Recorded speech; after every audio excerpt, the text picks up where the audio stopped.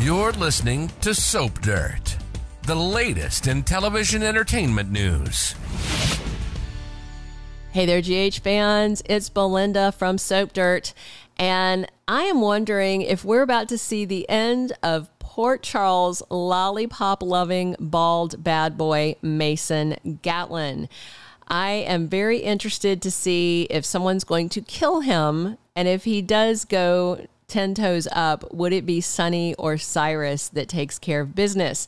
Right now, Mason is suffering the after effects of a couple of gunshots to his back thanks to Dante Falconeri. He's laying in the bed at General Hospital, but he gets a visitor next week that makes threats. And this might be just the first of at least two people that stop by to make threats. So what I'm wondering is if Mason is going to survive this week on the ABC soap, or is he dead meat? We're going to talk about it, but if you haven't already, please reach down, click subscribe so you don't miss any of our General Hospital updates. So last week on GH, Mason Gatlin dragged Ava Jerome to the edge of a cliff, waterfall, whatever, a high spot, and he was ready to toss her off on Cyrus Renault's orders.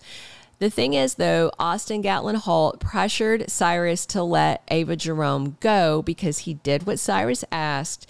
He testified to get him out of prison on compassionate leave owing to his medical condition. It was all a big piece of BS set up, but Cyrus is loose. And Ava warned Mason that if Sonny Corinthos finds out that he kidnapped and hurt her, his life will be over. Mason then raged at her. He's so furious that Ava thinks he's garbage, but she's sleeping with his cousin Austin. And then Cyrus called and told Mason, take Ava home in one piece. Forget the plan to hurt her. But Mason decided to ignore his boss's orders and kill her anyway because he doesn't want to risk her telling Sonny what he did.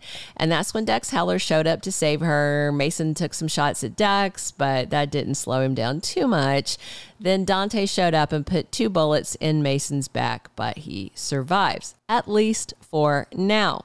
So Mason is at General Hospital recuperating from the gunshots and surgery. And next week, this coming week, everything gets really tense. On Tuesday, October 24th, Cyrus threatens someone. I mean, given how foul and cruel that Cyrus is, he could be threatening almost anybody in Port Chuck, let's be real. But there is a spoiler pic that was in the Soap magazine this week showing Cyrus at Mason's bedside at GH, and he's not looking too happy. So I imagine that Cyrus has some things to say to Mason Gatlin about not following his orders. You know, Cyrus is targeting Sonny, but at the same time, I don't think he wants to be actively on his radar until he's got all his ducks in a row, the information on Pikeman that he wants, and just everything ready before he makes a move. So Mason is now a problem for Cyrus, and the question is whether he would kill Mason to keep him quiet. I have no doubt that Sonny's going to come looking for Mason in retribution for him kidnapping his baby mama, Ava Jerome. And I also doubt that Cyrus would risk Mason blabbing under pressure if Sonny gets a hold of him and interrogates him about why he kidnapped Ava and who told him to do it. I mean, a few people have seen Mason interacting with Austin. They know they're cousins, and Sonny knows that Cyrus is pulling strings. So the bottom line is Mason is a loose end that could cause problems for Cyrus Renault. But at the same time, he's also one of Cyrus's top henchmen who would follow his orders to the letter, at least until recently, and it came to this Ava situation. So I do wonder if the Pawtuck Hillbilly mob boss will decide to cut his losses and cut Mason's throat. I mean, there's no reason for Cyrus to keep Mason alive anyway because he can't do his dirty work anymore. And you know why? Because Mason's under arrest, and he's likely headed to Pentonville to serve serious time for kidnapping and attempted murder. And if Cyrus can't use him anymore, then Mason is nothing but a risk, nothing but a liability. So I do suspect that Cyrus could take him out. I don't know if Cyrus would do it himself or have somebody creep into the hospital disguised as an orderly to like put a drug into his IV, something. I mean, obviously Cyrus isn't going to literally cut his throat sitting there because he doesn't want to go back to prison when he just got out, but he's got plenty of flunkies at his beck and call. And I do think that Mason's life could be at risk. Now, Mason may notice the person trying to drug him. There may be I don't know, but I definitely feel like Cyrus is going to make an attempt on his life. But then there's the other question of whether Sonny Corinthos beats Cyrus to the punch.